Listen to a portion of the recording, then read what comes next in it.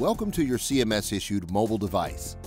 CMS's mobile device refresh will be replacing the BlackBerry with Apple's iPhone 6. This video is designed to help you get the most out of your new device. Let's get started. Your CMS-issued iPhone includes Apple EarPods with remote and mic, Lightning to USB cable, and 5-watt USB power adapter. Your iPhone will be set up by the technician when you receive it. You'll note that the sleep-wake button is on the right side of the phone. The volume buttons and ring silent switch are on the left side of the phone, and the home button is on the bottom.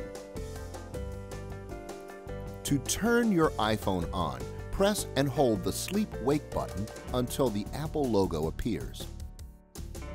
To unlock your iPhone, press either the sleep-wake or home button, then swipe to the right. To turn your iPhone off, press and hold the sleep-wake button until the slider appears, then swipe to the right. How to make a call.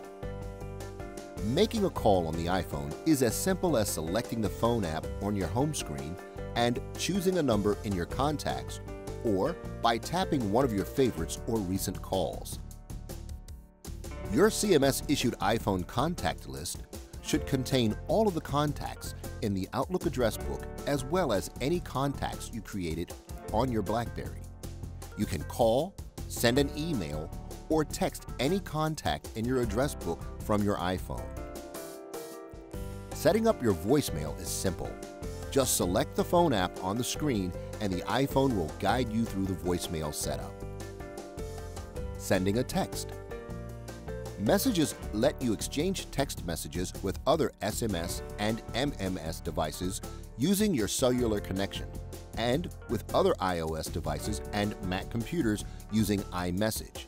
To send a text, open the Messages icon on your screen, touch the Compose icon in the top right corner of the Messages app.